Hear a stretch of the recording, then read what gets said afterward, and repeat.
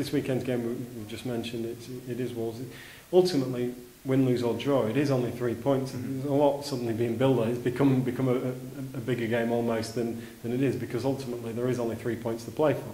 Yeah, definitely, I agree. But it's a big game. It's a big game for the fans, and like you say, with them losing last week, it's built it up a little bit more. And you know, we need to go there and have a game plan and just play our own game, and like we've been doing away from home, and hopefully we come away with a good result. It's the sort of place you can go and you don't need any extra motivation.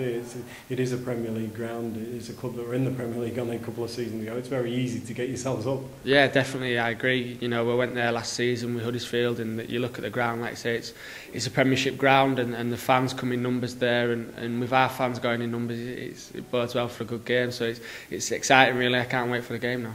Obviously, we're still in the FA Cup. We've got the replay. We've got potential another game against a Championship club we can get through. Those sort of games that we've played recently against those clubs, that's where we want to be next season. We want to be playing them every week, and again, they can help with confidence. Definitely, yeah.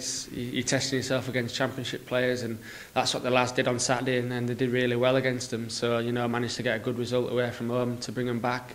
It was a good result, so yeah, hopefully we can, like I say, test ourselves against these Championship clubs and see how we fare against them. So hopefully we'll play them next season.